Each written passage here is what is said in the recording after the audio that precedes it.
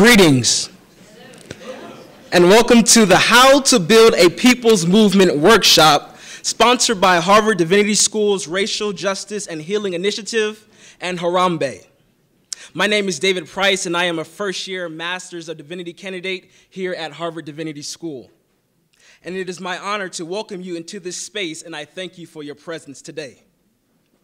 Friends, we have gathered here in the Braun Room to converse, contemplate, and collaborate one with another on how we can most effectively build populist, transformative movements that utilize imagination and creativity.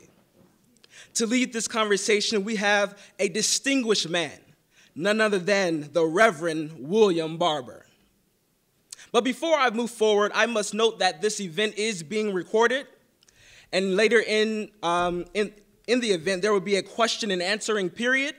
So I would like for you to remain mindful that all of our questions and answers will be on the record. Secondly, this event was coordinated with the Black Policy Conference happening at Harvard Kennedy School. And after this session, we invite you to the Black Policy Conference's opening reception that will begin at 5:30 over at the Kennedy School. Lastly, I recognize that the design of this particular space is staged for a lecture. This is no lecture. This event is designed for interactive learning and engagement. So I encourage you to be as participative as you'd like so that together we can engage in an active learning space.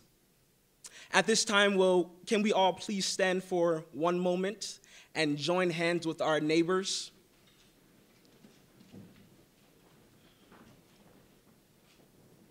I would like to pause for a moment of silence as we touch and agree one with another, recognizing that we are all in this struggle for freedom and justice together. Let us usher in a spirit of togetherness with our silence.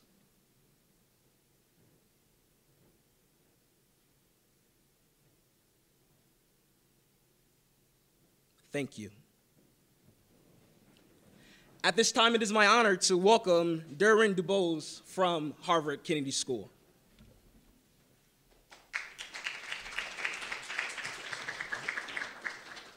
Good afternoon. Again, I'm Derwin DeBose. I'm a Sheila C. Johnson Fellow at the Center for Public Leadership at the Harvard Kennedy School of Government, a mouthful. But wanted to just tell you about the Sheila C. Johnson Fellowship, which has funded Dr. Barber's visit to Harvard for these 2 days with this event, one at the Center for Public Leadership and the Black Policy Conference. The Sheila C. Johnson Fellowship was launched at the Center for Public Leadership to study disparities in underserved communities. Sheila C. Johnson, the benefactor, was the co-founder of Black Entertainment Television and was also the first Black female billionaire. She's decided to invest in the future of underserved communities by sending scholars to spend time at the Kennedy School. We just completed the rounds. I'm an inaugural fellow of the Sheila C. Johnson Fellowship. We just accepted our second class. So if you know people who are interested in underserved communities from a public policy perspective, please encourage them to apply for the third cohort that will be coming along. The fellowship offers a generous package to allow people to be here. And again, the focus is on underserved communities in the United States. So we thank you for this opportunity to be with you, and just wanted to, again, welcome Dr. Barber, Ms. Allen, and welcome a discussion about healing and reconciliation in our country that is so fractured. Thank you. Is he wearing a jacket? Just put it right about there.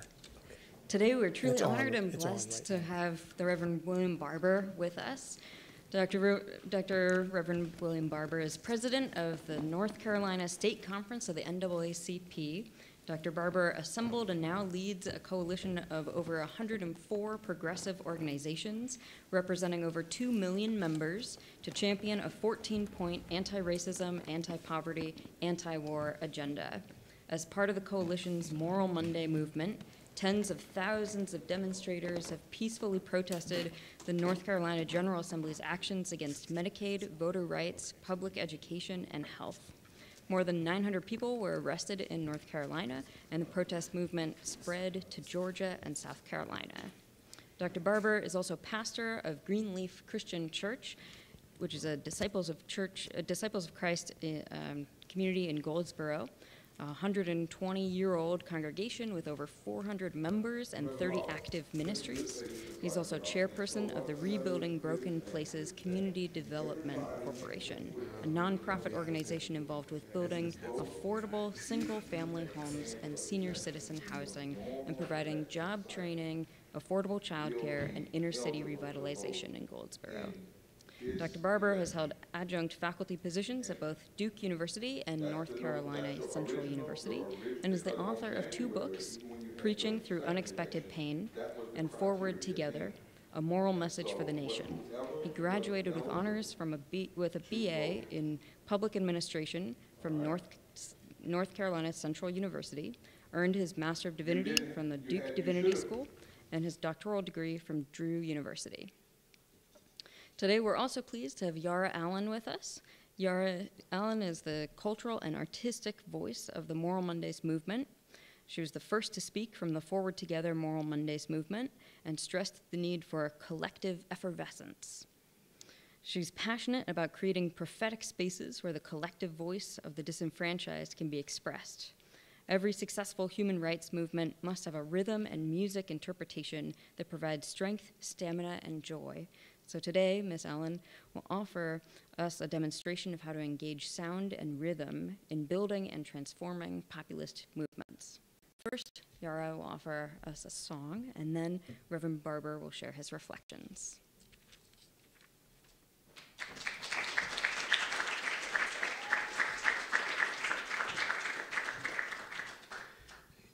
Good evening, everybody. Is it okay if I move this? If I take this now? It's all right? Okay. Well, I am very happy, first of all, to be here. This is my first time in your state. And what a day to come, right? I came in flip-flops, and I'm in boots now. Thank y'all very much. You know, whoever is holding spring hostage, y'all just pay the money so we can get on with this right here. So in the movement, one of the important features of the movement is the song. And the Forward Together Moral Movement has taken the liberty to borrow from the civil rights movement of the 50s and 60s spirituals that appeared through that movement. And they appeared because the church was so interwoven with the movement. Oftentimes, there would be meetings in a church building before a protest. Brown Chapel in Selma, Alabama is one example where they would meet and pray and strategize and build each other up and then go out to fight.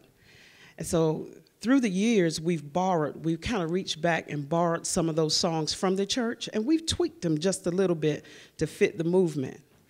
And so you'll hear songs in the movement, songs like, keep praying till it comes. Keep praying till it comes. Keep praying till it comes. I know justice is coming soon. And with a little rhythm it goes, keep praying till it comes. Keep praying till it comes. Keep praying till it comes. I know justice is coming soon. Keep marching till it comes. Keep marching till it comes. Keep marching till it comes. I know justice is coming soon. Keep fighting. Let me hear you. Keep fighting till. That's it. That's it. Keep fighting till it comes. Keep fighting till it comes. I know justice is coming soon. Let me hear you say that justice is coming soon. Come on and say it, y'all. Keep right on praying, justice is coming soon. Don't stop fighting, 'cause Justice is coming soon. You keep on loving, 'cause Justice is coming soon. keep on praying, 'cause Justice is coming soon. I know it's coming. Justice is coming soon. And that would just be maybe one of the songs that you would hear in the movement that was borrowed from the civil rights movement. And then there's another one in the tradition of call and response, where you call out to the audience and the audience answers you back. And that's pretty much like preaching, y'all. That's don't you want somebody to answer you back? When the preacher says, "Can I get an amen?" Amen. So that's what call and response pretty much is. So when I say, hold on, you say, hold on, hold on. Hold on. Keep your eyes on the prize. Hold on. Can we try to get a good rhythm going? Can you stand? Get some blood going through you. You sound better when you got your blood flowing. All right? Ready? Hold on. Hold on. Keep your eyes on the prize. Hold on. Hold on. Hold on. Hold on. Hold on. Keep your eyes on the prize. Hold on. And then there's a verse goes. There's one thing I know we did wrong. We stayed in the wilderness a little too long. Keep your eyes on the prize. Hold on. But here's one thing I know we did right. We started to fight for our equal right. Keep your eyes on the prize. Hold on. Here we go. Hold on. Hold on. Hold on. Keep your eyes on the prize. Hold on. Well, there's one chain that man can't stand. That's the chain of hand in hand. Keep your eyes on the prize. Hold on. Hold on. Hold on. Keep your eyes on the prize. Hold on. Hold on. Hold on. Keep your eyes on the prize. Hold on.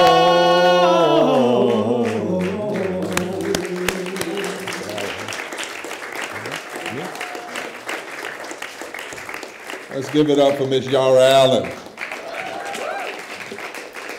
She guides the liturgy in our movement as what we call a friend of mine, John, it's called theomusicology. And we probably call it theo-movement musicology. It is good to be here to join with you here at Harvard and Divinity School. One of my good friends and is Dr. Gilchrist, who graduated, who pastors the church in Detroit, I believe. He used to call him the Harvard Hooper, is that right? So it's good to be here with you. My daughter graduated from here. I bring you greetings on behalf of the Forward Together Moral Monday movement in North Carolina and other parts of the country. I also want to give you 2 dates. Write this down, I'll tell you why. May 19th, and I'll come back to this. If I forget it, you remind May 19th and July the 6th, because whenever I talk to people, I always have an ask. Ask and you shall be given. Darren, thank you so much, my friend from North Carolina. We were just at the Kennedy School. And what I want to do is lay out a framework for what I call the necessity of moral dissent. The necessity of moral dissent. I want to lay this framework out. I want to talk for a moment about how it has worked in history and why it's so necessary now, and then I want to just talk with you and take questions. I deeply believe with many others, and I'm always getting these signs. So I walk in and I look at that bookcase, and the first book I saw says, Justice in Judaism. And I believe that deep within our being is a longing for a moral compass. For those of us who are moved by the cries of our brothers and sisters, for those of us who recognize that justice and acts of caring and being concerned about the least of these and the vulnerable and the stranger and being fair to all members of the human family and educating every one of our children should never be relegated to the margins of our social consciousness or our public policy, because it puts literally the soul of who we are in danger. And it's even spilling out beyond places like a divinity school.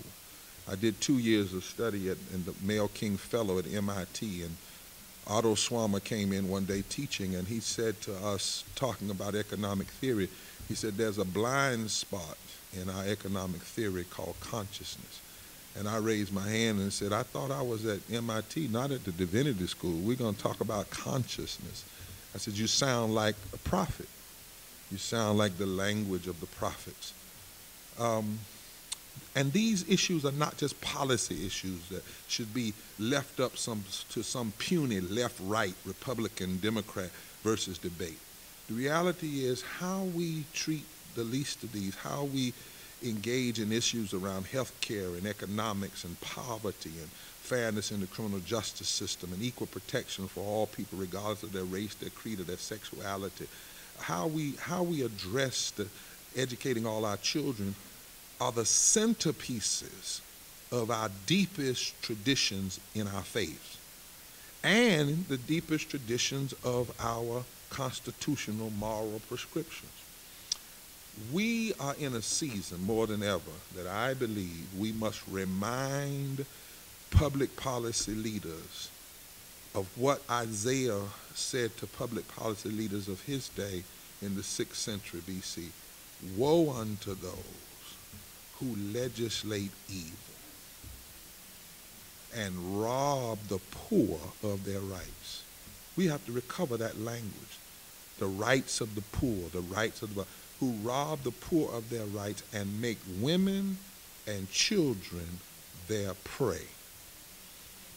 Martin Luther King, 46 years ago, said in one of his sermons, if you ignore the poor, one day the whole system will implode and collapse. And Otto Schwammer was talking about that same thing.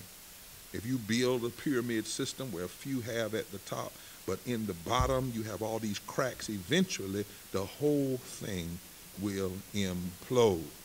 So that we must know in this season that the costs are too high for us not to address systemic racism, systemic poverty, and aggressive militarism that believes more in war on people than war against the injustices that destroy people. And every time we do this, every time we fail to educate one child or fail to lift the health care for all people, it's not about whether you agree with Obama. It's deeper than that. It's about whether or not you want to see literally the salvation of the soul of this nation, because whatever we do on the front side in terms of denial will cost us on the backside. We must have a prophetic critique that destroys the myth of extremism. And that is the notion that extremism, the politics of denial, only hurt a small subset of people, i.e. black, i.e. poor, i.e. gay, i.e. immigrants, when in fact extremism hurts us all.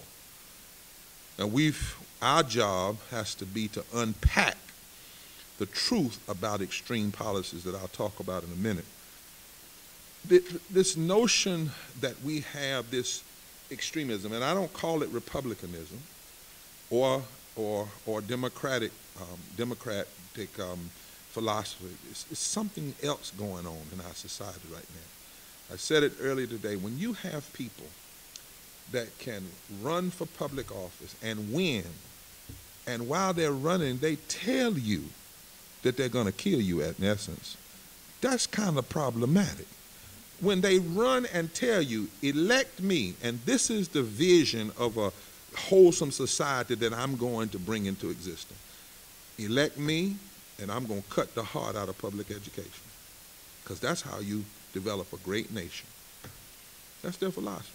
Elect me, and I'm going to take earned income tax credits from working poor people. Elect me, and I'm going to blame the poor rather than address the systems of denial that keep people poor.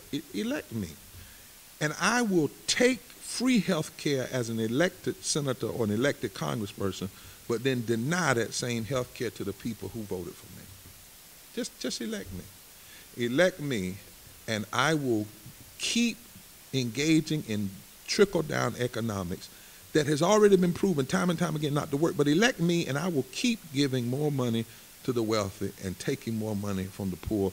In fact, elect me, and I won't even mention the name poor in public policy today. Elect me, and I will roll back 50 years of gains in voting rights. Elect me, and I will actually sing on July 4th, America, America, God shed his grace on thee and crown thy good with brotherhood from sea to shining sea. And then I will implement policies that refuses to have grace toward immigrants and grace toward women and grace toward the LGBT community. Elect me, and I will actually sing one thing and do another. Elect me, and I will put my hand on a Bible, swear to uphold the Constitution, whose first premise is the establishment of justice. But elect me, I will put my hand on the Bible, claim that the only thing in that Bible has to do with abortion, prayer in the schools, and homosexuality. I will dismiss the 2,000 scriptures that have anything to do with justice and treatment of the poor and treatment of the strangers. Elect me, and I will talk about freedom every chance I get, but never talk about the establishment of justice, providing for the common defense, promoting the general welfare, and domestic tranquility. When you have that kind of audacity, and you have people willing, for whatever reading, to vote for, the language, simple language of Democrat versus Republican, liberal, is too puny. There is a need for prophetic inquiry and for prophetic unpacking. It is needed more now than ever before.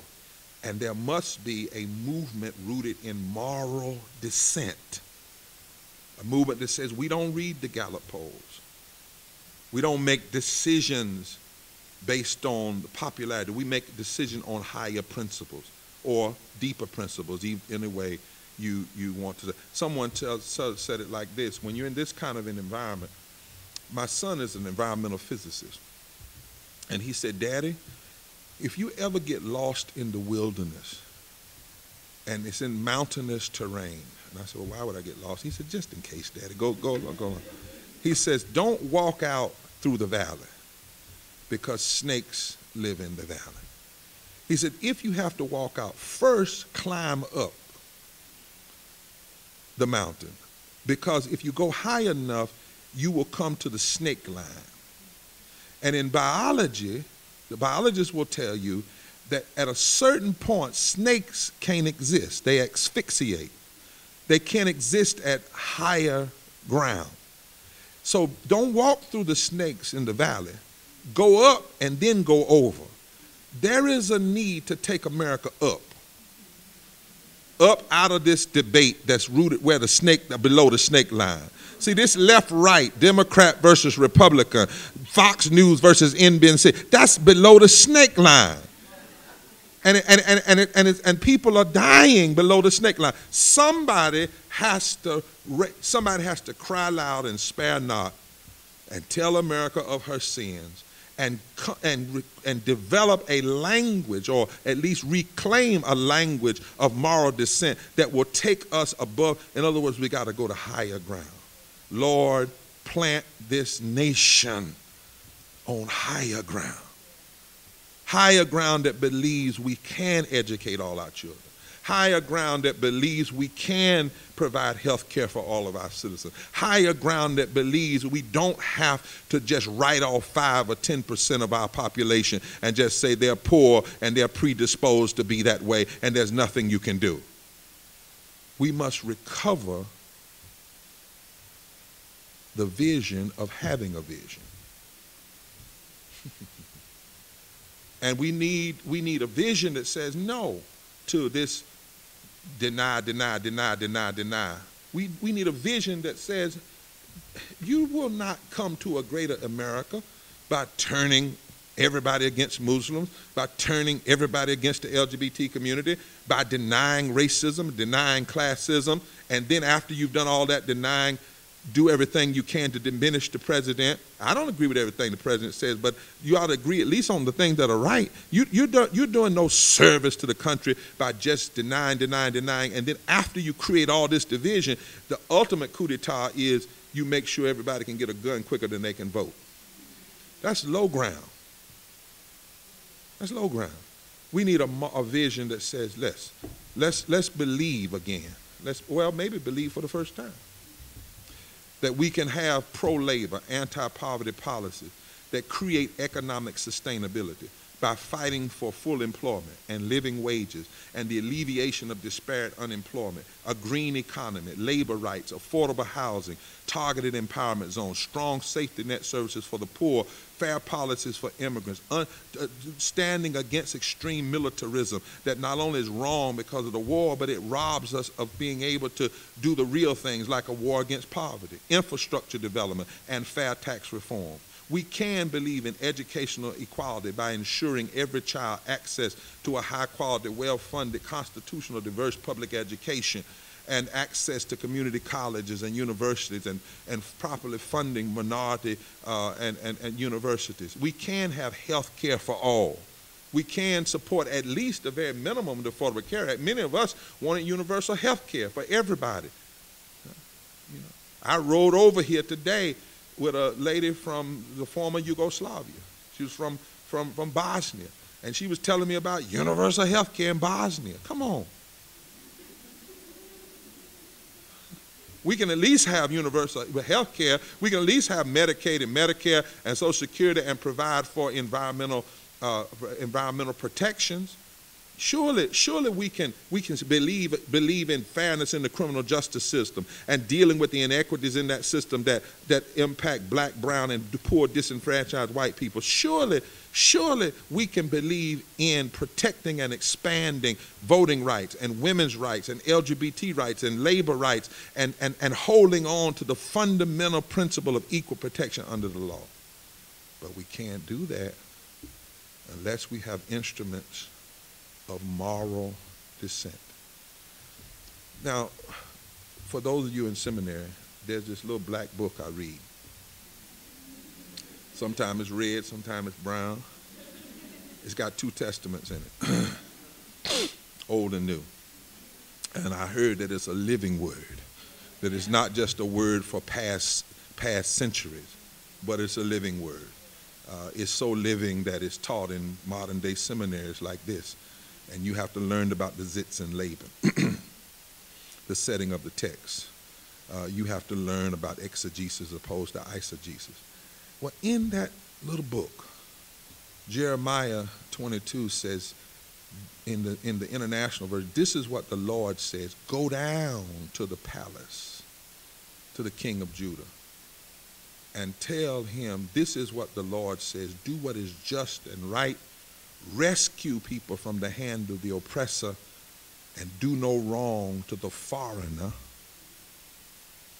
or the child or the widow, and stop killing innocent people. It didn't say to Jeremiah, send a smoke signal, i.e. send a text message or an email. It says there must be, when there are false prophets like Hananiah, there must be somebody that goes down, that doesn't just come to seminary to stay in seminary or to get a bigger church because you have a Harvard degree or a Duke degree like me. But you understand you are called to engage in prophetic inquiry and prophetic demonstration in the public square, that the prophet has to go down. You know, in ancient Israel, why they went down? Because the temple was up here. The government agencies were down here. And what God told Jeremiah is, you don't get to stay up here in this ivory tower and just preach little cute pastoral sermons. That true pastoral ministry is connected to prophetic ministry. Because if you're not concerned about changing the situation that caused your people to have all the pastoral needs that they have, then that's a form of pastoral irresponsibility. Then it says in Amos, it says, woe unto those who think they can be at ease in Zion. I think that word is applicable to us today. Woe unto us who think we can be at ease in Zion. And you remember the scriptures that came before that. It says, you can have all the feast days you want, all the solemn assemblies. You have all the burnt offerings. That means you can have the hottest worship service ever. Be full of some kind of fire, but it may not be the Holy Spirit fire. It's something. And you can give all the peace offerings you want, and you can sing. You can have the best choir anywhere in the country. But if you're not concerned about justice rolling down like waters, and righteousness like the mighty stream, God says, take away the noise of your songs, because they do not sound like melody to me. It sounds like a mess that you are using to escape your prophetic responsibility. And then you remember Jesus, his first sermon, when he grabbed Isaiah 58, Isaiah 60, Isaiah 61, and wrapped it all into one sermon, went down to the ghetto of Nazareth where he was from, stood up in the temple and declared, the Spirit of the Lord is upon me to preach good news to the poor. And that word poor there is a Greek word, patokos, which literally means not, it's three words for poor, but Luke puts on Jesus' lip that word. Not the poverty because you're lazy, as Proverbs talks about. Not the poverty just because you had a simple misfortune. But patokos means the poverty that's created because of systemic injustice and isolation and domination. And remember that when Jesus first preached that sermon, the system did not seek the killing. His own people that needed the message sought the killing because they had begun to believe the system. But yet he stayed focused. And so the framework I want, and then I want to take some questions about what we believe in the tomorrow movement, is the prophetic voice. As Brueggemann says, the prophet or the prophetic voice does not ask, can a vision be implemented? That's not the first question. Implementation of a vision is of no consequence until the vision can be imagined. Imagination must come before implementation. The prophets, Dr. King and others, never asked the question. They never knew all the answers of how they were going to overturn slavery or Jim Crow. They had a vision that something was better than slavery and Jim Crow. When William Lloyd Garrison was arrested in Boston by what he says was a respectable mob for preaching what he called preaching the ungodly doctrine that all men are equal in Boston. You know, now watch this. I didn't say he was arrested in the South.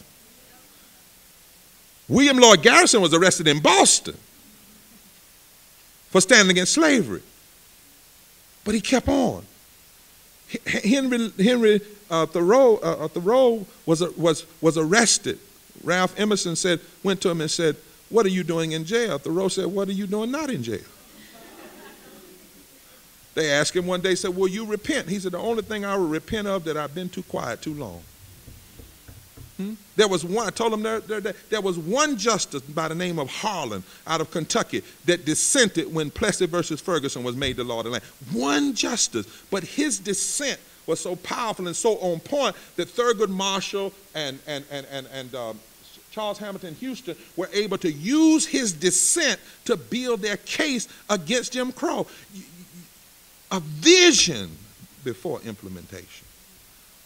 And it must be a vision, as Brueggemann further says, and Mootman says, and Cornel West talks about, and my grandmother talks about, this rooted in the kind of hope that is the refusal to accept the reading of reality, which is the majority opinion.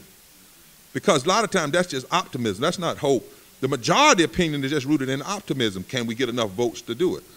But this kind of hope that we need coming from prophetic inquiries and prophetic instruments is subversive hope. The hope that says, I call into question your assumption or your suggestion that we have to just accept this poverty. And now, but understand, this kind of subversive hope will get you killed in this country. See, you can get killed for just standing up saying, I have a dream, in the wrong place. You can get killed for having hope for all poor people to come up out of poverty. You can get killed for saying, I do not believe that the vaults of this nation are bankrupt. But somebody has to have the audacity born of the Spirit to engage in that kind of hope that calls into question the realities that exist. You know, Rabbi Herschel put it like this. He said, the prophet was the individual who said no to his or her society, who condemned the habits and assumptions and complacency and the waywardness and the cynicism of the society. The prophet brings to expression the rage of God. The rage of God. And so, I believe, like Dr. King said in 1967, he did a sermon called The Meaning of Hope, but it started like this. He said, I'm worried about America. And I think part of prophetic movement is somebody that's worried. I'm worried, and I'm worried about an America where resegregation is happening faster now in our public schools than it was in 1970. I'm worried. I'm worried about America where the poor can be blamed for being victims while money and corporations are treated better than people. I'm worried. I'm worried about a country that feels it's all right to dismiss women. I'm worried about a country where you are still castigated because of your sexuality. I'm worried about a country that claims to be a democracy where people vote and you have so many people trying to keep people from voting. And I'm worried about a country that still believes, too many places, that guns and violence are the answer to our soul sickness. But the question is, what do I do with that worry? What do I do with that worry? Dr. William Turner, my mentor at Duke, professor of pneumatology, says that when you get born again, saved, changed, filled, however you describe it, whether you have an Episcopal description or a Pentecostal description, he says it should be a crisis experience of conversion. It should be an experience that changes your entire life's orientation so that it necessitates a quarrel with the way things are. And however you describe your conversion experience, if it does not necessitate a quarrel with the world, then your conversion experience remains terribly suspect. Let me close here and take some questions about the movement. Because I believe we have to build indigenously led, state-based, because prophets are regional. It ain't about having one prophet. It's for the whole country.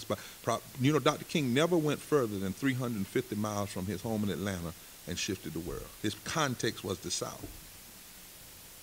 For prophet, we need indigenous led, deeply moral, deeply constitutional, anti-racist, anti-poverty, anti-extreme militarism, transformative fusion coalitions led by clergy and other people who may not be people of faith but who believe in the moral arc of the universe. I believe we have to have it, rooted in a serious agenda. And I want to say something that you might think at first is out of place at Harvard. I am a theological conservative. Now, part of the reason I say that, I knew y'all weren't going to say amen, because, see, we've allowed people to take language. Like, why do we call the religious right if you believe they're wrong? And so we end up empowering the very thing we're trying to speak against with the wrong language. And Jay Carter, y'all, you need to read Jay Carter's book out of Duke, where he talks about language can either be a tool of liberation or a tool of your own enslavement. So I'm a theological conservative. Why? My grandmother, whom I learned applied theology from, is to blame for that. My father is to blame for that, who was a trained theologian.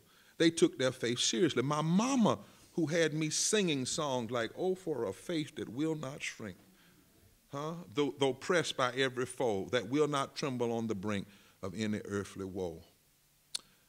So my father taught me that there's no such thing as a Christian that doesn't believe in justice. My grandmama taught me, son, if you're not helping somebody, your life ain't worth dirt. So I'm a born and bred conservative, which is to say, I have a deep struggle with those who tend to call themselves conservative, who liberally resist and ignore so much of God's character.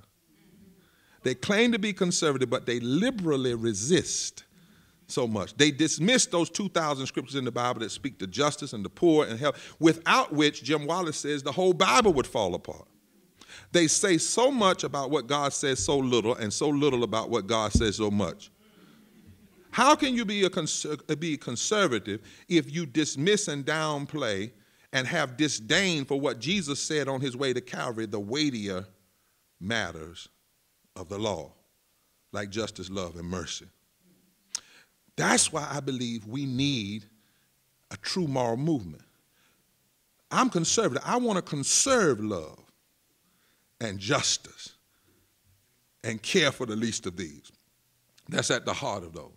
And we must say in this time that there are those, yes, who say the concern that we ought to have as people of God is private soul saving and private devotion and private praise and private personal morality, when the reality is that is so far from the public announcements of our scriptures. And so I'm calling on y'all to reclaim your true conservative nature and to say in the most conservative way, I've decided to follow Jesus down to the palace where the poor are, on the cross as necessary, and ain't nobody turning back. I want you to say it as conservatively as you can. I will trust in the Lord until I die. I want you to be so conservative that you tell the whole world when you're down petitioning the governors and the presidents and the other people, regardless of their party, I'm a soldier in the army of the Lord. I've got my righteous war clothes on, and I'm not going to ever turn back. Because we got some real issues, y'all, to deal with. And I want to take a seat and talk about some of those issues. But here, the framework I wanted to first do, before we get into how to build a movement, what are the critical issues, is hopefully to prick your prophetic imagination. So I don't know what God's going to do with y'all, but I know what he told me, like he told Ezekiel. Just go speak to the bones, and then let me do what I do. So I know some of y'all going to get troubled in your bedroom. Some of y'all going to be riding down the car. Some of you from this point, your lessons and your theories are going to take on a whole different, because all I'm required to do is just speak to the bones and say, bones, bones, it's time for a fresh season and a fresh cadre and a fresh school of prophets to arise. Stop simply learning about history and ask God to give you the power in this moment of history to make history and to transform history so that when it's all over, your living will not be in vain.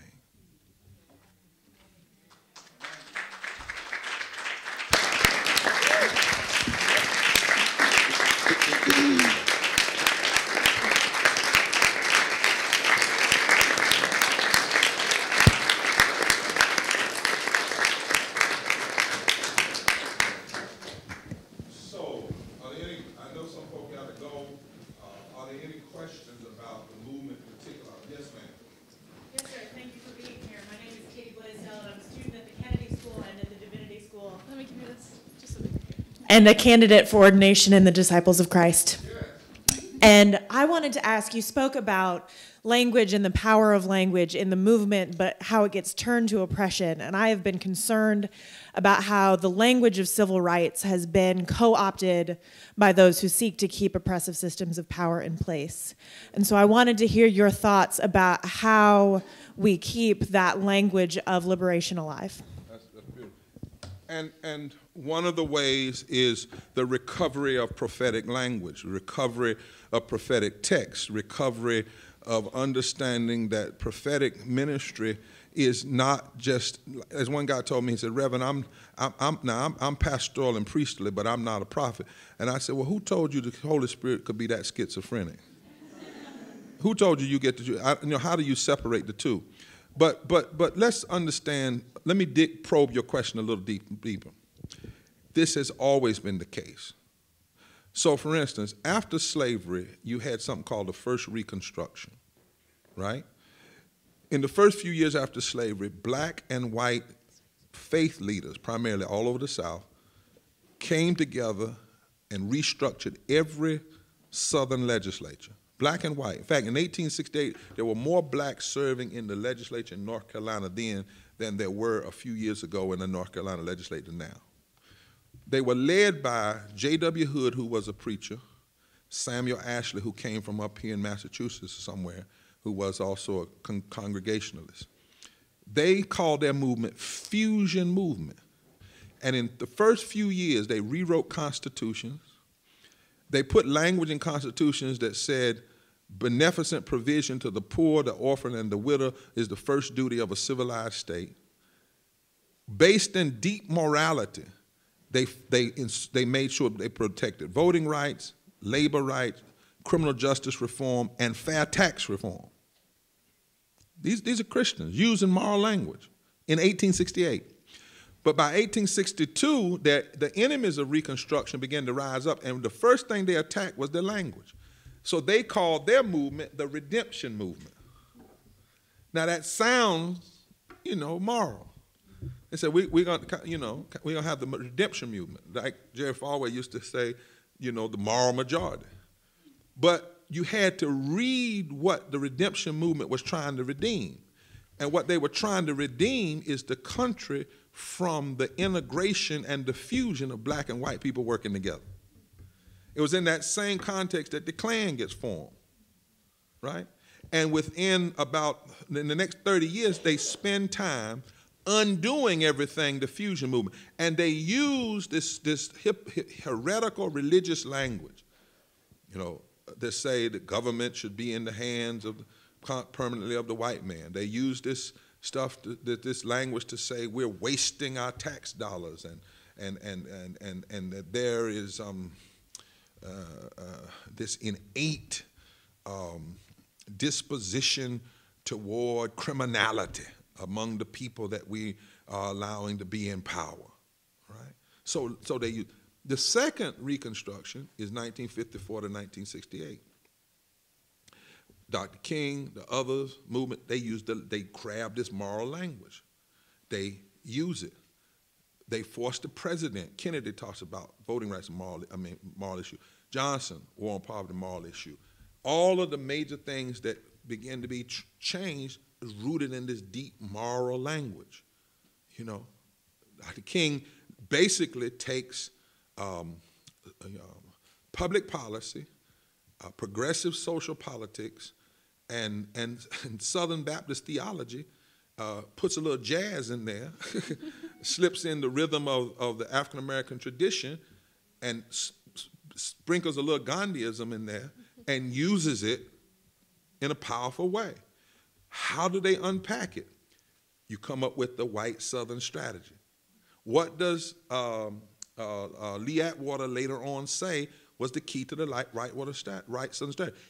Use language that doesn't sound racist or based in class, but is benign. So they start talking about states' rights, right? And law and order, and fair tax policies. And he said that language sounds racially benign, but when the policies are implemented, it actually has a disparate and discriminatory racial impact. And more importantly, it causes poor whites, particularly in the South, to see their problems as rooted in the opportunities coming to Afro-American rather than the injustice that's being promoted by the racist oligarchy. And Ronald Reagan in 1980 uses that language in his speech in Philadelphia, Mississippi. I believe, my sister, we're in a time of a possible third Reconstruction. I'm telling people, I mean, it's in the embryonic stages. I believe the electorate that elected President Obama in the South is representative, not him, but the electorate. And the new dynamics that you see in all these movements, whether it's from the immigrant movement to the movement with the LGBT community, to poverty aggregates, to Moral Monday, all of these movements coming together, creating this stream of justice. And it's critical in this time that we use language. So that's why in our movement, we don't talk about, I never criticize a person for being a Republican or a Democrat. You get trapped. I don't even use liberal versus conservative. I tell people whether I'm a liberal or conservative versus whether I'm using hot sauce or tomato ketchup. You know, what is that? What do you mean? Those are traps. But prophetic language allows me to talk about the stranger, talk about justice, to render a critique. And the way we critique in the Moral Monday movement, we look at a policy, and we have three critiques. Is it constitutionally consistent? Is it morally defensible? And is it economically sane? I don't care who proposed it, Republican or Democrat. How does it live up to the tenets of life, liberty, the enjoyment of the fruit of your own labor, and the pursuit of happiness? How does it live up to the establishment of justice? What kind of justice is going to be established if this policy is implemented? How is this going to promote the general welfare? And by the way, if welfare was good enough for the Constitution, why did we ever let folk take that language away from us? How does it promote the common defense? How does it promote domestic tranquility? So you have to be intentional about it. And then you have to use develop a coalition that's using the language that doesn't look like the coalition they expect. So for instance, one day we were doing something in the legislature on voting rights, and one of the white arrestees, who's 80-some years old from Georgia, leaned over and said, "Reverend Barber, let's show them what this coalition is all about." I said, "What do you mean?" She says, "I'm going to go to the mic during the hearing and talk about how the policies are impacting black people. You go to the mic and talk about how it's impacting white women." See, prophets are very creative. They'll do things like put wooden yokes around their neck, and then you break that one, they'll put an iron yoke.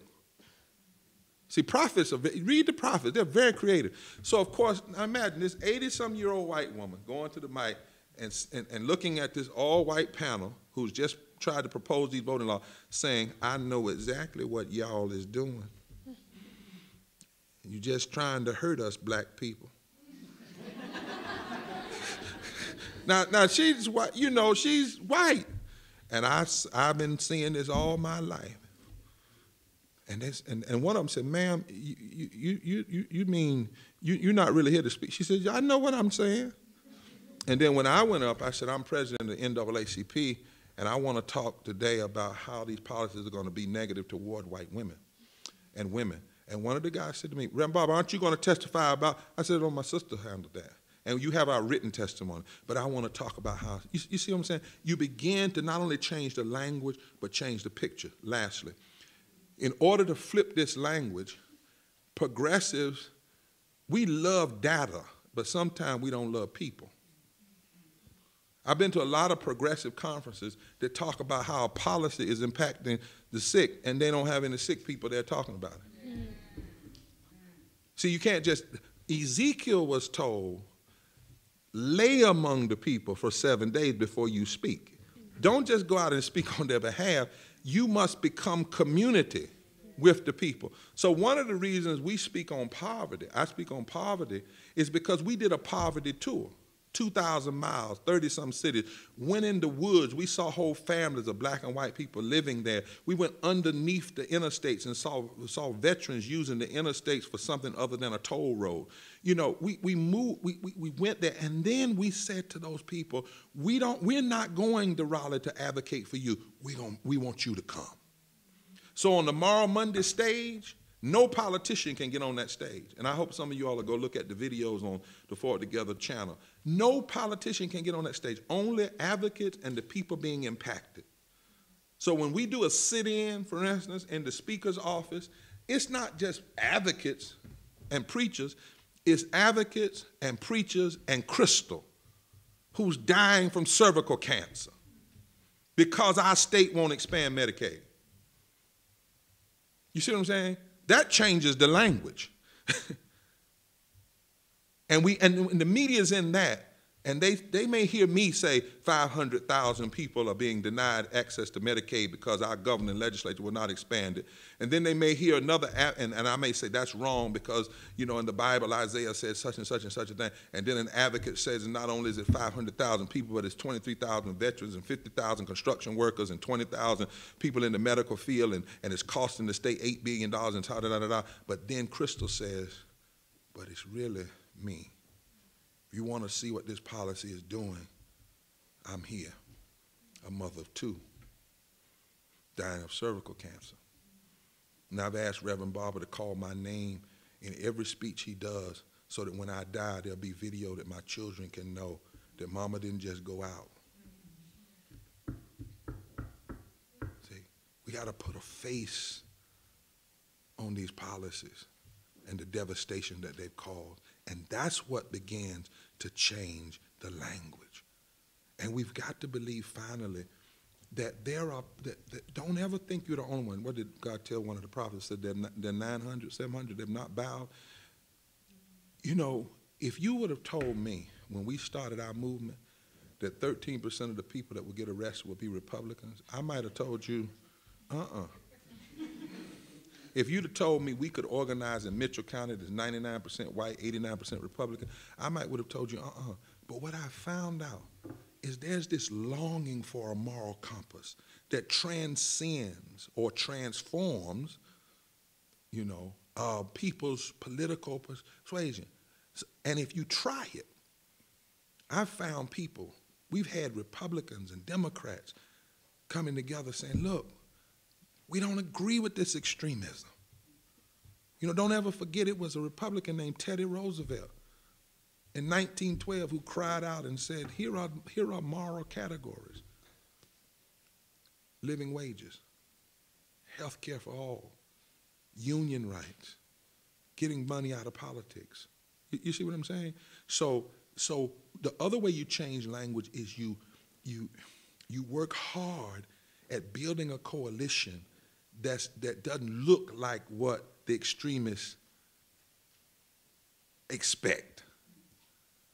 And when the papers and other people see that, it forces a different kind of language. And then lastly, you gotta be loud and right. You can't be loud and wrong. So you gotta have a strong, any serious movement. I think all preachers ought to have a policy advisor. so you can engage in prophetic preaching. It's more than just saying little cute words. You know, you can really know. If you talk about a war on poverty, you can really know what the war on poverty did and what happened when it was ended. When you talk about voting rights, you can really deal with that. You can know what the damages are. I mean, you become a theo expert, a theopolicy expert, or at least you have a policy expert around you. But in addition to that, you got to say it long enough. We first started Moral Monday. I don't know if you all have heard. 17 people went in, one but 7 preachers and 10 average folk into the General Assembly. They let us pray, sing, and talk about them for an hour, then they arrested all of us. You know when I knew they had messed up, when I knew a movement was started? When the lady that was with us that had cerebral palsy, when they arrested her and put those handcuffs around her in that chair, when she was shaking like this, I said, power has just gone over. And it wasn't my picture that went in the paper. It was hers. It was her being rolled out. And people had said to us, they're going to arrest you, and that's all. And the next Monday, 34 people showed up. We didn't even call them. You see? And we started. And we didn't preach in the Divinity Chapel or in the church. We decided to hold church in the General Assembly. Say, if you want to put on our arrest record, arrested for prayer, singing, and talking loud, which is prophetic preaching, then go ahead. And what we found is that the people were ready even more so than the leadership. But then we had to be committed not just to one Monday. So we've done 120 actions, but that particular summit was 13 consistent Mondays. We went from 17 to 25,000. And then in 2014, 100,000 people showed up in one day. But we continued to go and build. We went from 7 preachers to 1,000 rabbis, imams, and other clergy, Christian clergy. But it's not easy work. But you gotta be willing to use this moral language and critique public policy, and then engage in moral actions that will shape public consciousness, and do it long enough. When we first did it, the newspapers said, oh, it's just a bunch of people getting together. You can't get mad about that. But by the 5th week, the papers were changing their tune. And by the 8th week, the paper's editorials were saying we were right and the legislators were wrong. And by the 15th week, the governor had gone from 50% in the polls to 35% in the poll, and the legislature had gone from 40% in the poll to 17% in the poll. But yes, so that's a number of things we have to do. And I hope you'll get this book called Forward Together, A Moral Message for the Nation, because it actually outlines the 12 steps that we have found work and what we need to see happening around the country. Another question? Who's this great professor just walked in here? I saw all of you all. You got scared. Y'all got scared like he was getting ready to give you an exam. Don't I know you? Yes. What's this your name? Huh? Okay. Well, our heart knows each other. All right. Yes, sir. Yes, ma'am. Anybody have a question? I know it's got to be the last one, and we're sorry we were a little late, but yes, ma'am. Hi, thank you so much. Check your mic if you want to say. No, I'm good. Okay, I'm good. Yeah. Yes, ma'am. Yeah, thank you so much for everything. My name's Kara Curtis. I'm a Divinity School student here as well. And I have a question because some of us next week are going to be engaging in a week-long protest, engaging Harvard and asking Harvard to divest its endowment from fossil fuels, which, as we know, is a racial justice issue. It's an economic justice issue as well as an environmental issue. But my question relates to the fact that Harvard has really dug in its heels, and it's really looking like a possibly prolonged campaign at this point. And so I'm wondering if you have any advice for kind of this continual process of engagement and digging deep and kind of in the long haul, especially when you're working with a coalition of people who aren't all coming from this language of prophetic witness and faith, which we find to be like incredibly useful, but just from folks from lots of different kind of backgrounds relating to that. So Yeah. Well, first of all, don't give up your witness. We have people of all different, I had people say to me, Reverend Barber, you're going to have to back off because, you know, there are atheists who want to be in this movement and they're not come. I say, yes, they will. In fact, now we have atheists who are coming in the movement, and some of them have said, you know what, I found out I wasn't angry at religion. I was angry at that stuff people were preaching that were using religion to beat up people. I never even heard what you're talking about. And then some people are still atheists, and we say, okay, if your moral position comes from the Constitution, that's fine, but don't ask me to not, because you cannot show me a major transformative movement in this country that did not have a deep moral push. You won't find it. Slavery, end of slavery, Reconstruction, Social Security, New Deal, Voting Rights Act, Civil Rights Act, fair housing, women's suffrage. You will not find a movement that did not have a strong moral critique somewhere underneath it. So first of all, don't give up your witness. Secondly, you know, you all are learning all this great stuff about organizing, and it's in the Bible.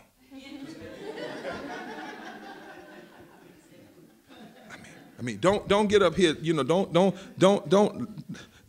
come to Harvard and learn how not to believe the Bible. Use all the tools, and then you know, learn all the exegetical, critical. What is it called? They call what's the difference? Come on, exegesis, hermeneutics, and different kinds of hermeneutics now. You know, you got literary critique. Come on, y'all, what's your feminist critique? I thought y'all were at Harvard. Come on now. Don't you let a Duke man mess with y'all like that. But after you do all of that, remember, your best example, how did Jesus do it? He didn't just begin a movement, he produced disciples. How did Isaiah keep talking after he was dead? I mean, right? Come on, I can say that. I might not say this in the church, but I can say this in here because Auntie might say, now, Reverend Barber, now you know that book says Isaiah. But you all know it was first Isaiah, second Isaiah, third Isaiah, and probably he wasn't around for second and third. But he had a school of prophets that wrote in his name. So whatever, when you begin a movement, you must be ensured that you create people that can carry it on. Because see, when you graduate, you might be gone, but you have to create it. So in our movement, the Moral Monday movement, we intentionally have young people right in the middle. We have intentionally have young adults right in the middle. We intentionally have, when you go to a Moral Monday event, I never stand on stage with, I'm actually violating all the Moral Monday principles right now. If they see this video, they're going to get really bothered. Because normally, I would have people around me. Remember when Dr. King was at the March on Washington? Look at that picture. It's instructive. He's not standing at that podium by himself. It's a cadre of people. So build the imagery and be intentional about that in what you're building, so that things can last beyond your tenure. You know, I'm gone now. I'm in sabbatical at Union. I just flew up here to be with you all for a minute, and people say, "Grandma, you can't leave. You're the leader." I said, I'm the servant leader. And I need to leave sometime, because if the movement implodes when I leave, then I need to check what kind of leadership I'm providing. Yeah. You see? So that is and that's biblical. Whether it's Isaiah or whether it's Jethro,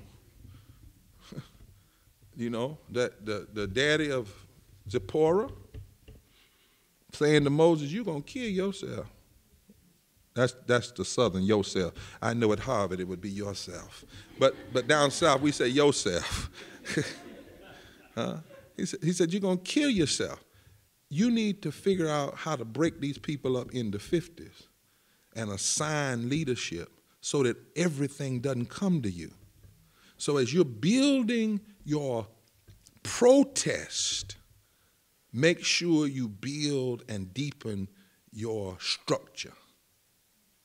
Do both at the same time, and you will find. And if your arguments are strong, the very power of the arguments will have some staying power. You see what I'm saying? It will have some staying power. And I'm glad to hear you're doing that. Stay strong. Yeah. Any others? So if there are no others, I'd like to close right here. please get the book and learn more about the Fort Together movement. Oh, May 19th, there's a possibility that there's going to be an action in Washington, D.C., because in the 50th year of the Voting Rights Act, we do not have Section 5 of the Voting Rights Act. 50 years. And what the Congress has thought about considering, if it was passed, would leave most of the states out that were covered in 65. In other words, we'd have less protection today than we won in 65. That's a tragedy. And people, have been talking about businesses pulling out and sports teams pulling out over this religious freedom, and they should. But there should be a similar moral outcry about voting rights. Because if you're concerned about LGBT rights and women's rights and immigrant rights, you have to be concerned about voting rights and the denial of voting in this time.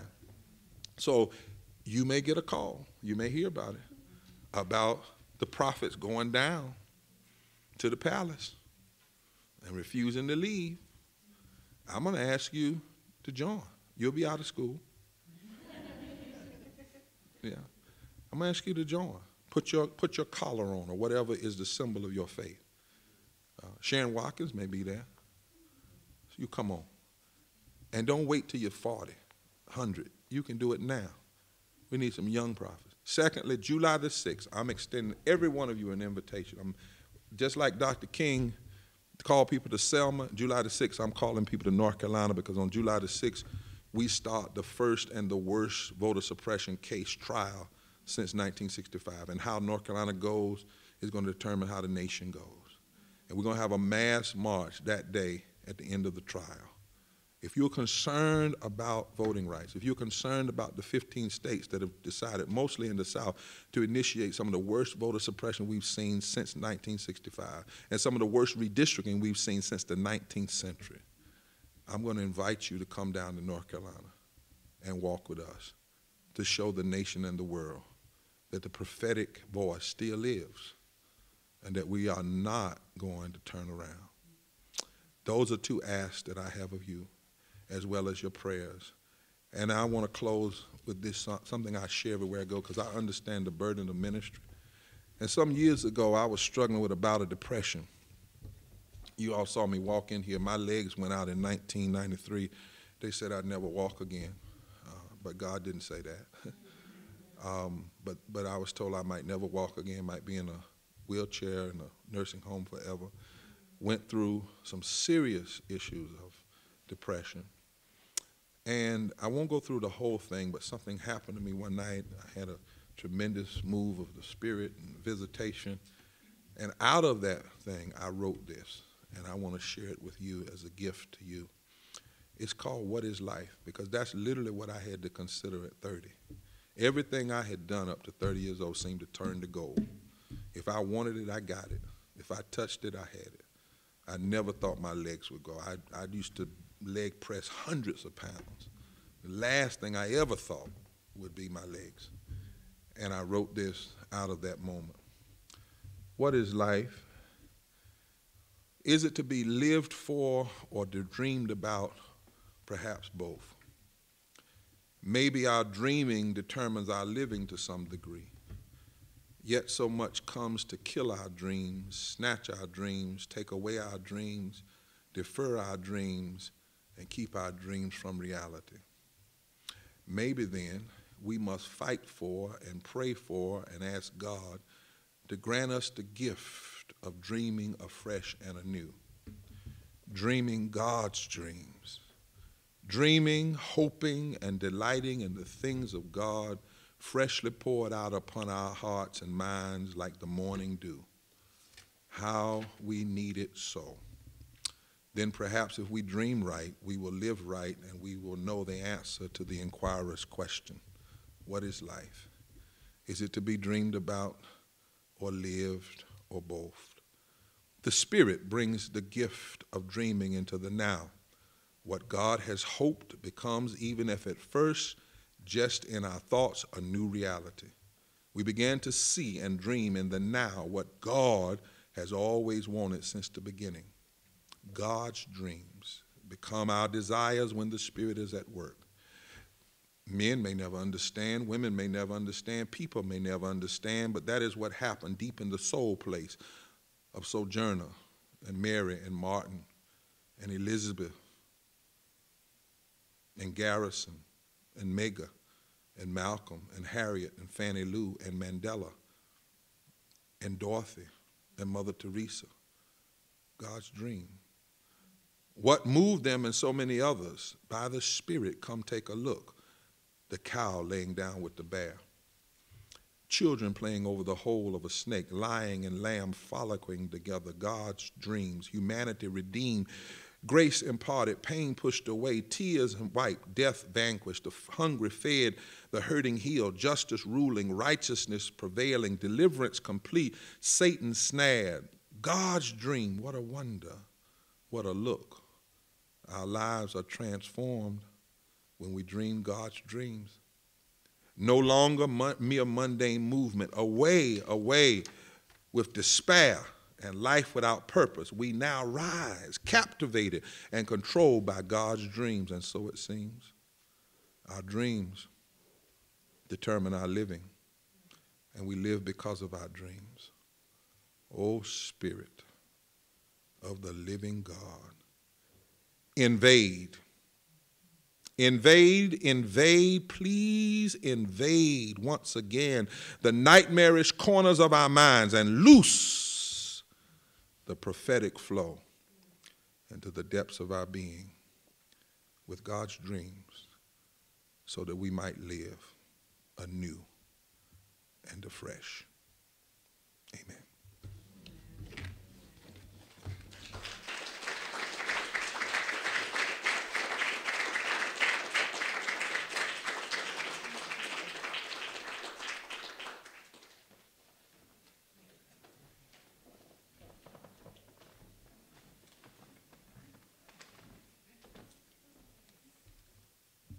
As we come to a close, I'd like to invite Dean Hernandez to give a few words. She would so grace us with her presence. I wouldn't talk like that if the dean was in here. How you doing? This Jones, Selena says hello. Hey, I'm at Union for a minute, taking us around. And this is the president. Union recently. This is the president. Yeah. I'm no president. Yes, you are. The student. No. She is a student leader. I'm a student. Okay. Well, shake my hand, student. Where you from, student? Dr. Hills, New York. Oh, all right. Bless your heart. Well, my apologies that I couldn't be here for the whole thing. It's one of those very busy days, but what a privilege to be here for the last few minutes. In the 20 minutes that I heard your talk, I was inspired. I was, before coming here, the work that I do and that I've been focused a lot on in the last few years is immigration and immigration reform and sort of the human rights violations that are happening at the border. And so we were showcasing a film about the children that are making the treacherous journey to the United States, seeking a better life and safety. And we had a panel discussion, so that's why I was a little late. But it so connects with what you were sharing, because it's easy to lose faith and to feel like there's no hope or what difference can one person make. But so you've inspired me, and in a very short time. Thank you. And reform is in the heart of our moral movement. We believe it and fight for it, and I'll tell all my friends and others. So thank you. Thank you so much for your time. Thank you for coming to Harvard Divinity School. What a blessing. So thank you.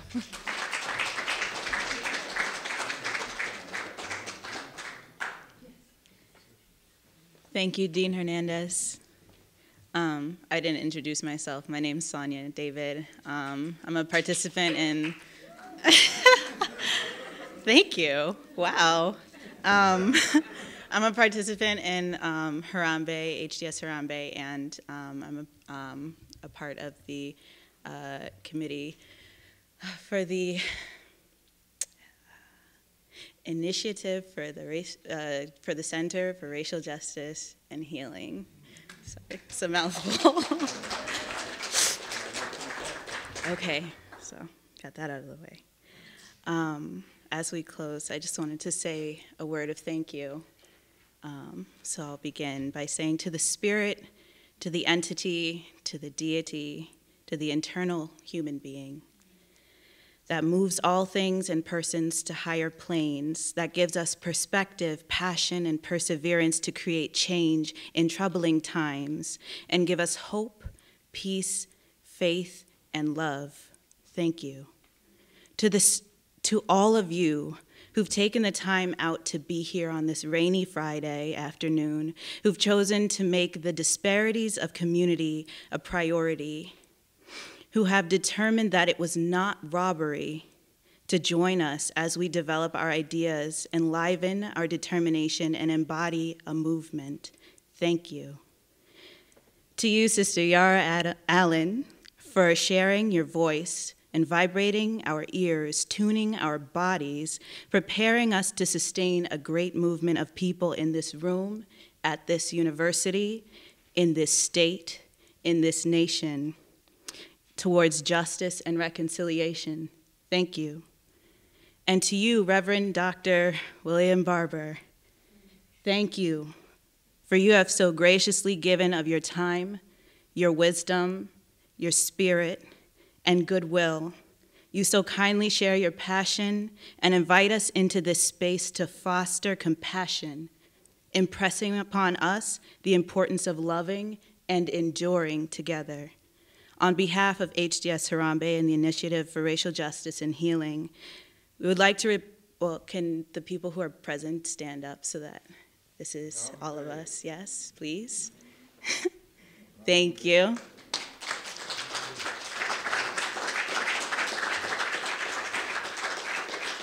We would like to present you both with gifts to say that we are sincerely grateful.